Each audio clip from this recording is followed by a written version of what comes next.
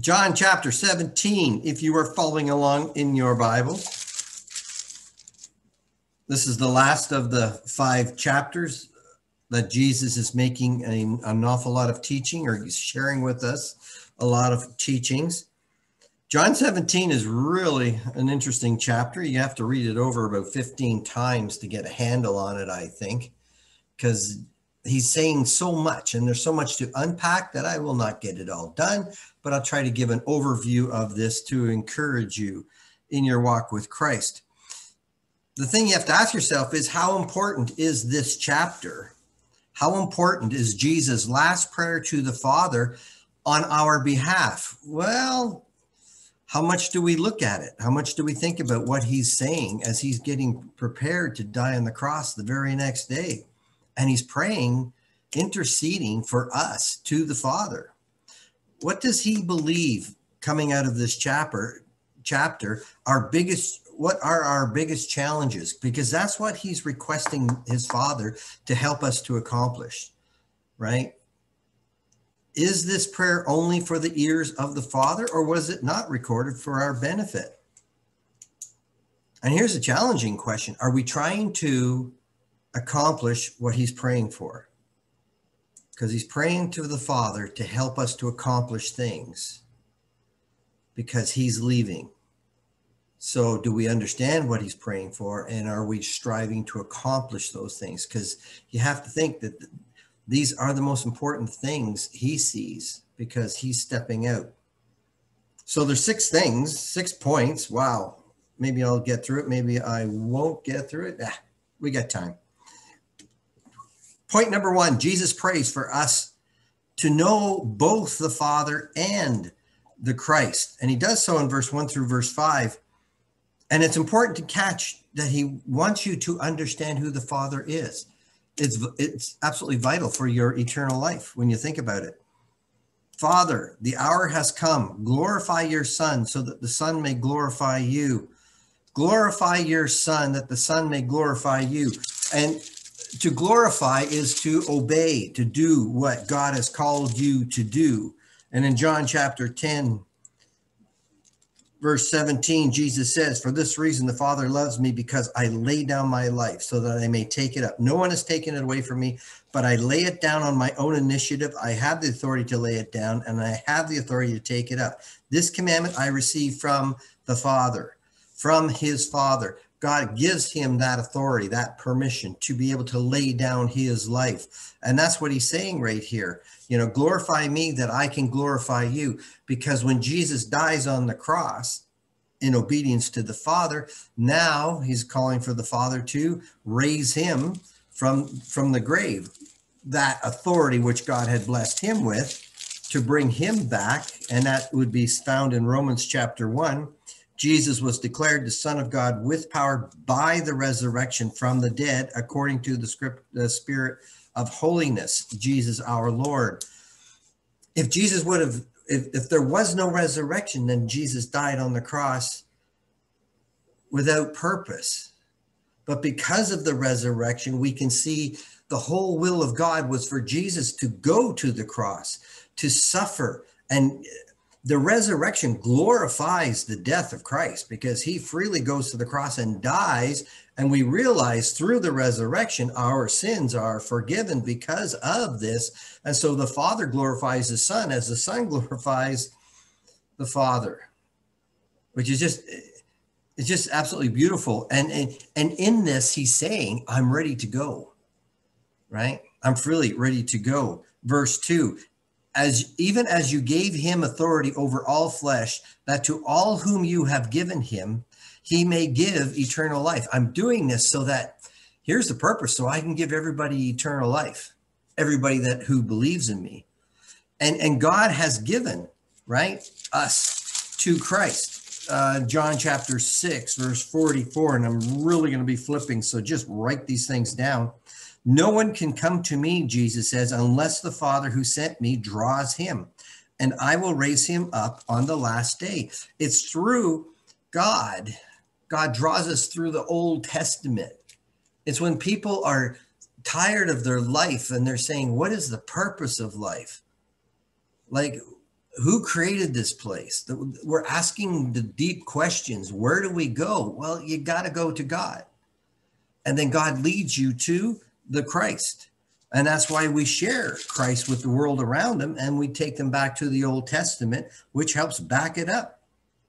Truly, truly, I say to you, John chapter 5, verse 24, that I say to you, he who hears my words, right? What's that? That's New Testament. And believes him who sent me. What's that? Well, that's the Old Testament. That's where you come to an understanding who the Father is. Has eternal life and does not come into judgment, but is passed out of death into life. When you understand who the Father is.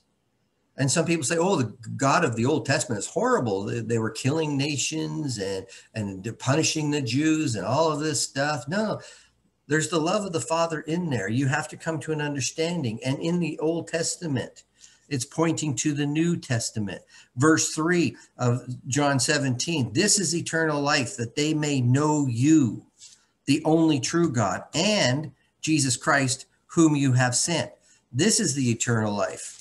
You've got to come to an understanding of who the Father is. 2 Thessalonians chapter 1, verse 8. The angels will show up on Judgment Day, dealing out retribution, those who do not know God and those who do not obey the gospel of the Lord Jesus.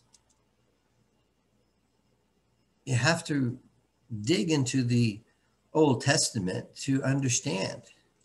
And going along with John's class, you don't have to know everything to become a Christian. But when you become a Christian, then you start digging to learn more. You grow into Christianity, right? And that's the important thing to understand. And that's an important thing for us to teach other people. The scriptures teach eternal life. 1 John chapter 5, verse 13. I've written these things so you can know that you have eternal life. And that is an important point. The interesting thing here is that the Old Testament points forward to understand the Christ, right? It's all about it's all about the Christ coming. It's about the Messiah. That's the Old Testament points forward. But when you start looking at the New Testament, it points backwards to the Father. And when you come to terms with the Old Testament and the New Testament, the Old Testament is saying he's going to die on the cross, and Jesus fulfilling that, dying on the cross. Now you understand this has always been the will of God. And when I understand this has been the will from the very beginning of time, it's the will of the Father and the Son for the Son to come into this world. And that's the point that I really need to get a hold of. That's the thing that I really need to understand, right? There's my conviction that this is not a mistake. This was planned from the very beginning by God himself, the Father, Son, and the Holy Spirit, that Jesus was going to come and die on that cross to waken me up to an understanding, to see that's where sins are forgiven. Now I understand them both because of the death, burial, resurrection. Jesus glorifies the Father glorifies the Son. And I need to come into a deeper understanding of that. Because when I understand the Old Testament, it's helped me to understand this is the will of God to save mankind. I glorified you on the earth, verse 4, having accomplished the work which you have given me to do. Accomplish the work. John chapter 5. I'm trying to stay in John as much as I can. John chapter 5, verse 36. The testimony which I have is greater than the testimony of John, Jesus says. For the works which the Father has given me to accomplish, the very works that I do testify about me, that the Father has sent me. So Jesus had those works to accomplish. John chapter 14, verse 9 through verse 11. Here's Philip saying, show us the Father. And what's Jesus say? Have I been so long with you, and yet you have not come to know me, Philip? He who has seen me has seen the Father. How can you say, show us? Do you not believe that I'm in the Father, the Father's in me? The words I say to you, I do not speak of my own initiative, but the Father abiding in me does his works. Believe me that I am in the Father's in me. Otherwise, believe because of the works. Jesus came to reveal the Father. And it was the will of the Father that Jesus, the Son, was going to die upon the cross. And it's in that obedient act of dying that Jesus fulfills God's will. In John chapter 19, verse 30, what does Jesus say? It's finished. And he laid down his life. It's finished. That was the will of God, so that the world can be saved through the shedding of Jesus' blood. Right there. That's how he glorifies the Father. And then in verse 5, now, Father, glorify me together with yourself, with the glory which I had with you before the world was. There's that resurrection and returning to, because Jesus has always been with the Father. You know, it's a deeper understanding of Philippians chapter 2, I do believe, not Ephesians. It's a Philippians chapter 2, verse 5 through verse 8. Have this attitude, which was also in Christ, who, although he existed in the form of God, did not regard equality with God a thing to be grasped, but emptied himself, taking on the form of a bondservant, being made in the likeness of man, being found in appearance as a man. He humbled himself by becoming obedient to the point of death on a cross. For this reason, also, God highly exalted him, bestowed on him in the name which is above every name. So at the name of Jesus, every knee should bow, those who are in heaven, on earth, and under the earth. Yeah, he was God. And he laid down his godly attributes to take on the form of a man so that he could suffer. And so he could die for our sins. In Matthew chapter 28:18, Jesus says, all authority and power has been given to me. It's been restored now that he's been resurrected, right? He's accomplished. Christ glorifies the Father from the cross because of the resurrection, because we see the resurrection. And now we know this was their plan from the beginning. And that's why I believe he's praying for us to know both the Father and the Son. And what Jesus says is, if you see me, you've seen the Father. It is so important to see how the Old Testament and New Testament so blend together that this is all the will of God happening. You've got to grab a hold of that. And then he says, Jesus prays what? He prays to the Father to keep us together in the authority of his name. It's in the authority of Jesus' name that we do everything in which we do. Verse 6, I have manifested your name, the name Jesus, to the men whom you gave me out of the world. They were yours. You gave them to me, and they have kept your word. How does the Father give us to him? Well, we have an understanding. I think Matthew, 16, verse 17. Well, verse 16, Peter says, you are the Christ. When you come to an understanding of who Christ is, Jesus says, blessed are you, Simon Bar-Jonah, because flesh and blood did not reveal this to you, but my Father who is in heaven opens up your heart to an understanding. And he wants to open up the heart to everybody. It's not that he's going to resist. If you have an open, honest heart to dive into the scriptures, God's there to bless you with the wisdom and the insight to understand that. And when you keep his word, then you're going places. Verse 7 and verse 8, now they have come to know that everything you have given me is from you. For the words which you gave me, I have given to them. They received them and truly understood that I came forth from you, and they believed that you sent me. Yeah. Now they know. After all this time, they've now come to an understanding. Peter's confession, John chapter 6, verse 68. Jesus says, do you guys want to leave? After I said, you have to eat my flesh, drink my blood. What does Peter say? Lord, to whom shall we go? You've got the words of eternal life. That's what Jesus offers to the world, to your friends and neighbors through you. The words of eternal life. Do we treat this incredible book as it is the words of eternal life? And do we feed on it on a daily basis? The words of eternal life. Verse 9 and 10. I ask on their behalf. I do not ask on behalf of the world, but of those whom you have given me, for they are yours. And all things are mine, and mine are yours, and yours are mine. And I have been glorified in them because they have done what I've asked them to do. We glorify God through our obedience to Christ. And now look at what he says. I'm no longer in the world. He's as good as gone. It's the day before. But he always speaks with the authority that even though it hasn't happened, it's about to happen. It's going to happen. Nothing's going to stop this. The crucifixion. I am no longer in the world, and yet they themselves are in the world. And I come to you, Holy Father.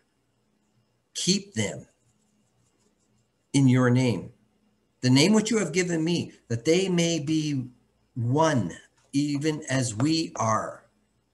While I was with them, I was keeping them in your name, which you have given me. I guarded them, and not one of them perished, but the son of perdition, so that the scripture would be fulfilled. Yes, it was determined about Judah's situation, but he has protected everybody else. Where? In his name. There is no other name under heaven by which men may be saved. Acts chapter 4, verse 12. John chapter 16, verse 24. It's interesting what he said in last Sunday's lesson, and that is, until now you have asked for nothing in my name. Ask and you will receive, so that your joy may be made full. Now you can go to the Father, and in my name, God will answer your prayers. And that's what you need to do by the authority thereof. That's what keeps us united, right? And Colossians does such a beautiful job.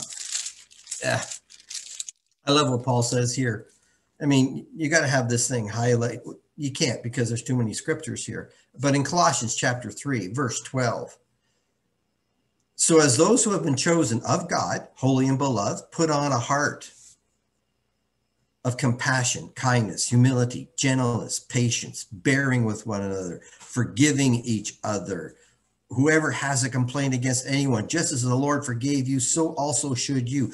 Beyond all of these things, put on love, which is the perfect bond of unity. Let peace, the peace of Christ, rule in your hearts, to which indeed you were called in one body, and be thankful. He names 9 things right there. It's kind of like the fruit of the Holy Spirit, if you ask me. But he names 9 things that we need to be working on and loading up with. And then he finishes it, 16 and 17. Let the word of Christ richly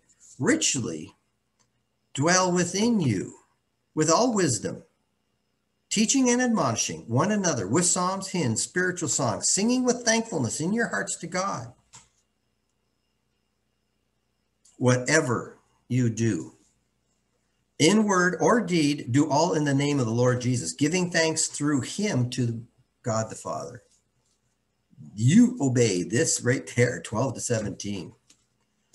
16 to 17, let the word of Christ richly dwell within you, right? Giving thanks everything for everything to the Father. There's the unity, right? That's him keeping us in the authority of his name, because it's through the authority in all our prayers. It's always in the name of. That's what we need to cling to. Point number 3, Jesus prays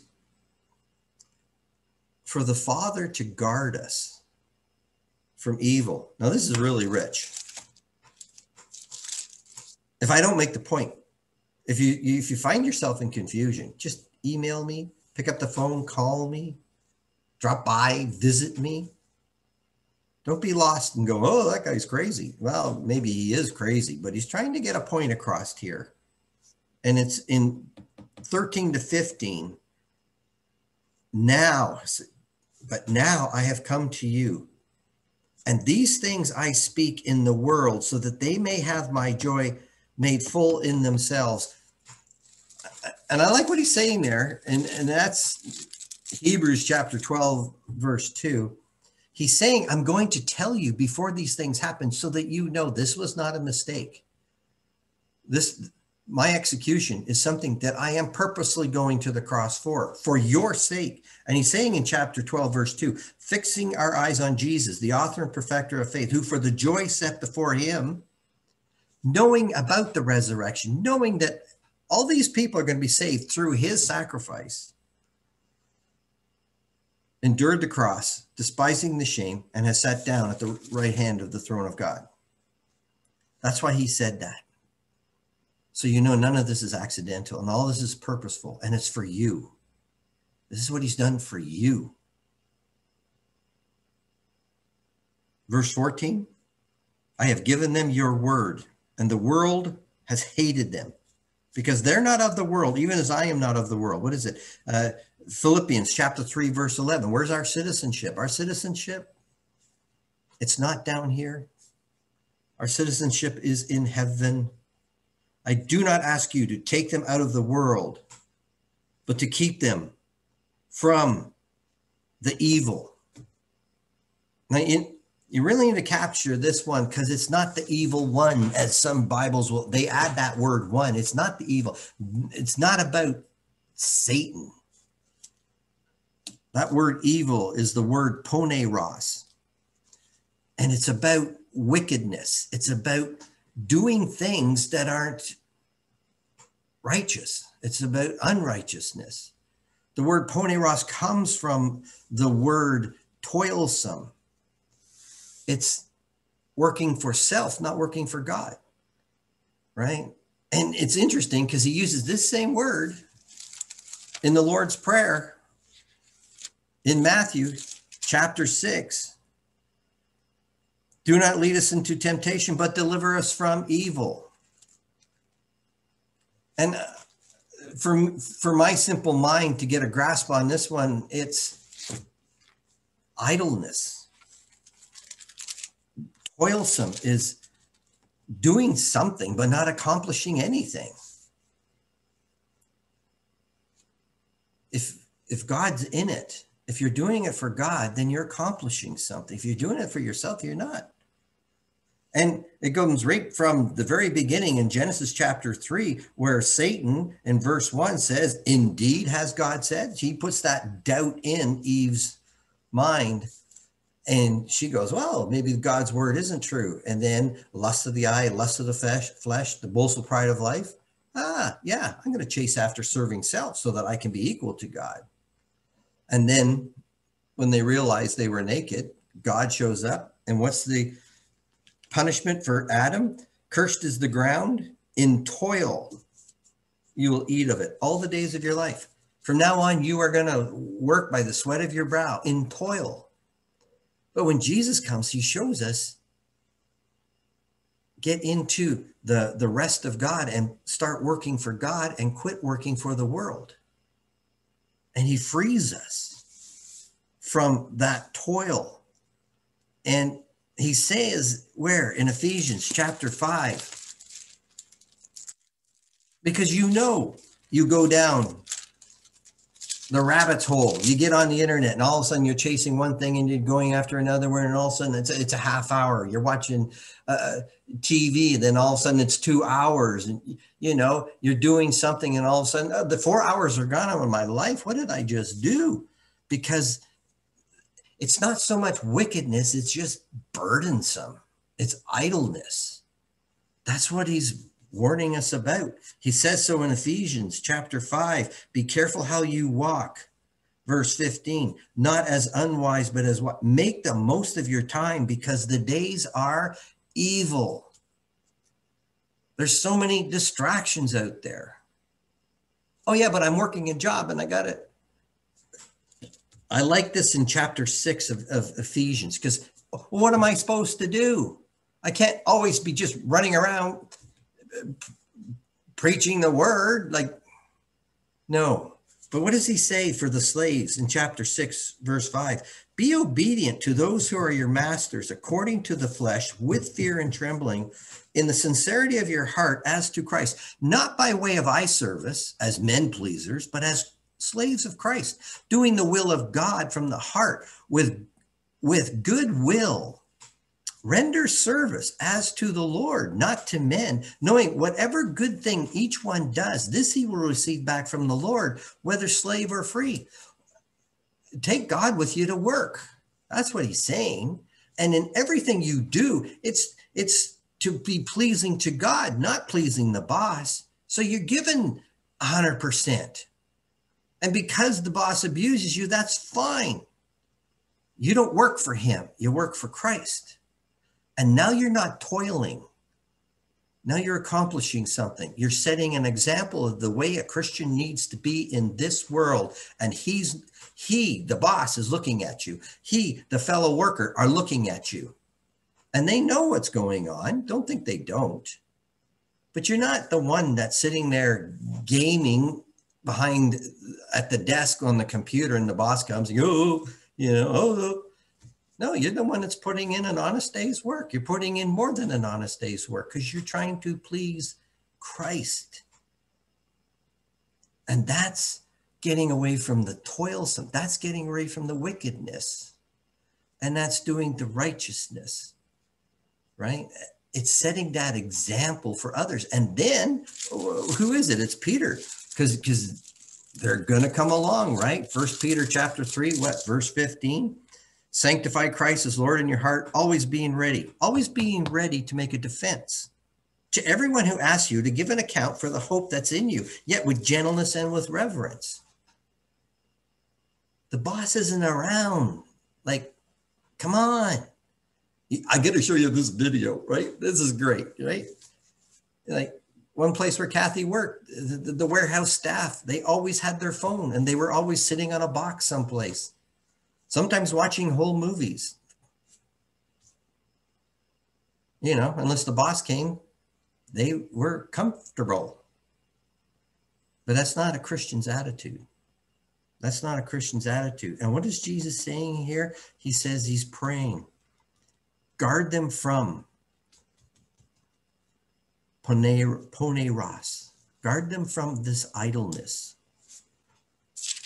And I think one of the best scriptures for that, when you're tempted, because there isn't anybody around, when you're tempted, 1 Corinthians 10:13, no temptation has overtaken you, but such is common to man. And God is faithful, who will not allow you to be tempted beyond what you're able, but with the temptation, provide the way of escape that you will be able to endure it. And I always say the way of escape is the word of God, because the word of God teaches us what kind of slaves do we need to be? Hardworking, and you're working for Christ. That's the kind of slave you need to be. That's the kind of servant you need to be. You need to be loving your enemies. You need to be loving your neighbors. You need to be focused on how can I glorify God with the things that I'm doing. That keeps me out of idleness, doing. So the word helps us to accomplish his will. Guard us from that evil. Give us the wisdom to understand and how to apply ourselves in this day of evil. Because every day is evil. It's always dragging us down. It's always getting us into the pit. And you got to rise up. And that's a prayer of Christ, knowing that's what's going to befall us. Then he prays to sanctify us in the truth of God's word. Verse 16 to verse 19, jumping back to John chapter 17, they are not of this world, even as I am not of this world. Sanctify them in the truth. Your word is truth. Well, do you have John 8:31 in your head? If you continue in my word, then you are truly disciples of mine. Go make disciples. Disciples are those that load programs into here, and you will know the truth, and the truth will make you free. Which is the opposite. If you don't abide in my word, you won't know the truth, and you will be a slave. To what? Well, he continues on in that same chapter. You're going to be a slave to sin, just like the Jews. because they don't know who the Father is. They don't understand the Old Testament because they don't accept the New. They don't accept who Christ is. Sanctify us in the truth. Open our hearts to understanding the scriptures. As you sent me into the world, I have sent them into the world. Ooh, don't like this one. Matthew chapter 5. Jesus came. Yeah. For what purpose? Don't think I came to abolish the law or the prophets. I didn't come to abolish. I came to fulfill. You want to really understand who Christ is? Get into the law and the prophets and look at all those prophecies. He understood them. He understood what he was going to have to do. He knew what he has to do to fulfill. I'm sorry, did he tell us what we had to fulfill? I think I heard it mentioned in this morning's class. Go make disciples of all the nations, baptizing in the name of, teaching them to observe all that I've commanded you. Christ has told us what to do. How you do that is different from how he does it, or how he does it, or she does it. But you live a life of righteousness. And as opportunities come, you're sharing that, setting the example, defending why you do what you do, reaching out when you have a chance. He's praying for that we sanctify, set ourselves apart. For their sakes, what does he say? Verse 19, I sanctify myself, that they themselves may also be sanctified. I think what he's saying there is, I'm going to the cross. Death, burial, resurrection. I'm doing that so that you can be cleansed and you can be sanctified through the word. I do not ask. Verse 20. Now he's praying for what? Our unity, our single-mindedness. Verse 20 to 23. I do not ask on behalf of these alone, but for those also who believe in me through their word. He's asking on behalf of us in this day and age, that they may all be one. Even as you, Father, are in me, I in you, they also may be in us, so that the world may believe that you sent me. There's that unitedness that we need to be, and it has to be coming from the word of God. That the world may believe. Acts chapter 5, and it doesn't seem to last very long, but Acts chapter 5, isn't that what Gamaliel says? Someplace in Acts chapter 5:38. So in the present case, Gamaliel says, I say to you, stay away from these guys and let them alone. For if this, if this plan or action is of men, it'll be overthrown. But if this is of God, you will not be able to overthrow them, or else you may be even found fighting against God. The church was unified. They were obeying the word of God. They were getting out into the community. They went through 200 years of persecution by the Romans. It wasn't until about the 5th century that things started to fall apart, that bishops started to take power, that the Catholic Church started to rise up and started to control. But up until the 5th century, the world could see these Christians were united. They were people of the book, of the scriptures. That's how the Muslims always saw us, people of the book, because they did everything in the name of Jesus Christ. He's praying for that single-mindedness. Where am I? Verse 2. And the only way to accomplish it, verse 22, the glory which you have given me, I have given to them, that they may be one as we are one.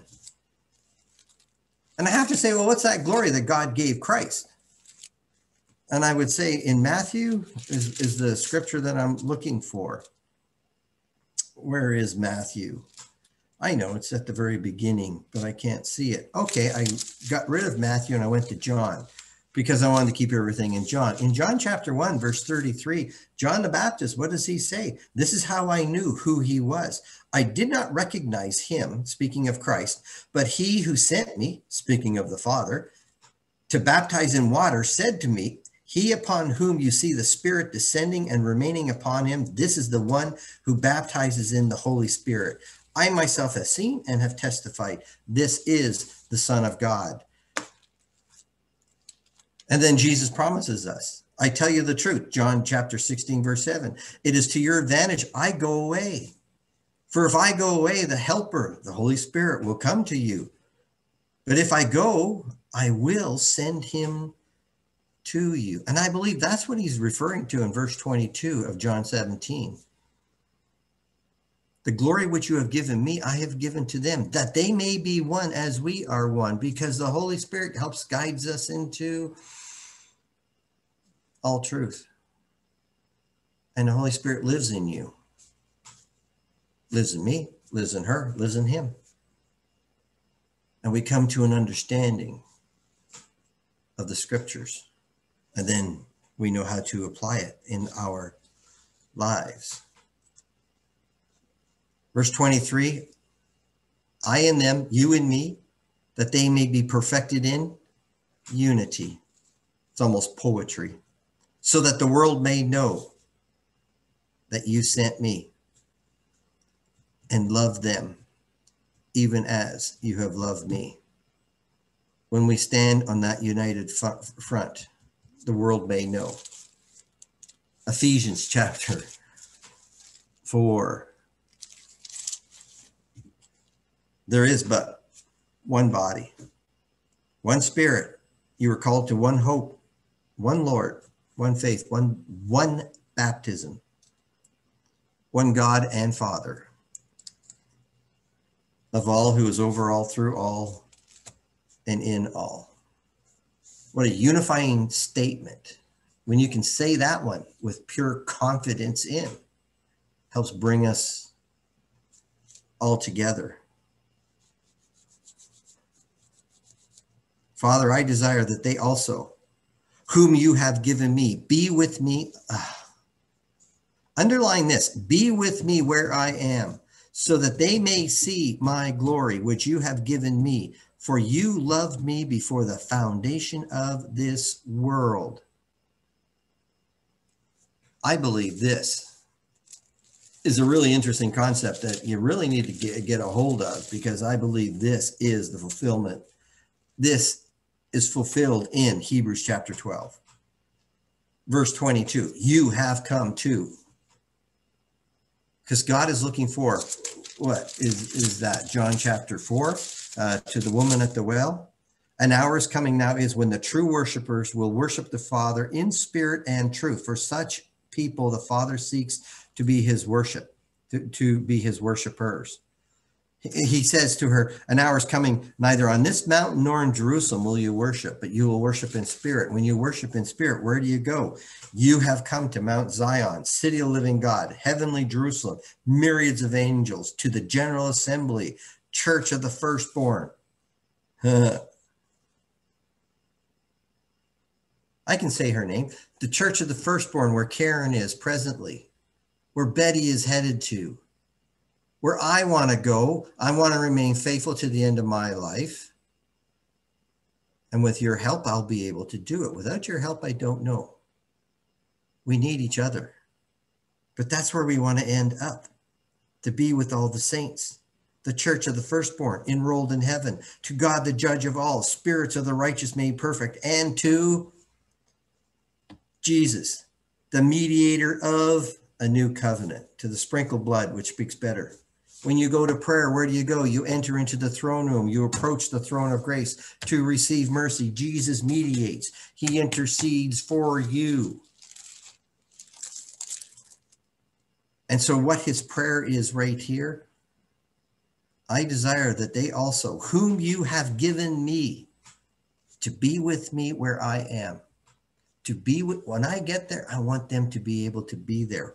Why? So that they can see my glory, which you have given me. For you loved me before the foundation of the world. You imagine that when Paul got stoned in the first missionary journey, he went directly to heaven. 2 Corinthians chapter 11, verse 1 to verse 3. I know a man in the body, out of the body, don't know, who went into the third heaven, went into paradise, heard things he could not repeat. Paul went there and just checked it out. He saw, which that set him on fire. That's why I believe Hebrews to be written by Paul, because I know of no other person that has gone to heaven and came back down. We see John going to heaven, and we see that recorded in Revelation, which is the same picture that Paul has in the book of Hebrews. It's the same picture I need to get into my own heart and my own mind so that I get the strength to leave the throne room, the place of worship, to go out into the world and to serve others. Because whatever they do to me in this world out there, I know where I belong.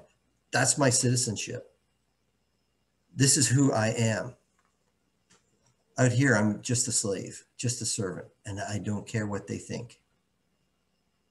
But I want to share, want to save, want to be what I can be before the call. The call that Karen heard Friday. The family is very comfortable because they know her faith. And we hope to do a service sometime when we can all come together, maybe by August, to remember our sister. But I can't talk about that right now. Last one, Jesus prays. Okay, so he's prayed for our unity, and now he prays for our growth in love. O righteous Father, although the world has not known you, yet I have known you, and these have known that you sent me. They don't know you fully yet. They're going to come to that, but these know that you sent me. And I have made your name known to them and will make it known so that the love with which you love me may be in them and I in them. The Holy Spirit, the Spirit of Christ. He's praying that we're going to grow into a deeper understanding of who the Father is and a deeper understanding of who the Son is, with the Holy Spirit within us, and that love grows.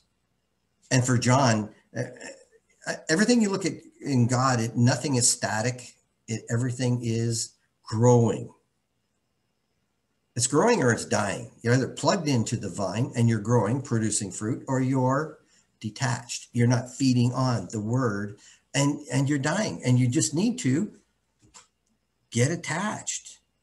In John chapter 21, verse 15, here's that Jesus showing up on the beach, and he's saying, Simon, do you love me? Well, if you do, feed the lambs. If you love me, shepherd the sheep. If you love me, feed the sheep.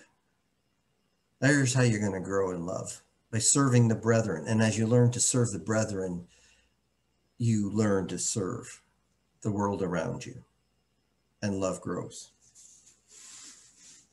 Sorry, it's a bit long. It's a heavy text. Jesus, in his last hours, with his last prayer for us to the Father, has hopefully brought to our attention these requests from him for our spiritual survival. This is what these guys need, Father. And it wasn't just for those guys back then, it's for us today. Do we respect his prayer by doing everything we can to work with the Father and the Son and the Holy Spirit to fulfill this which Jesus has prayed on our behalf?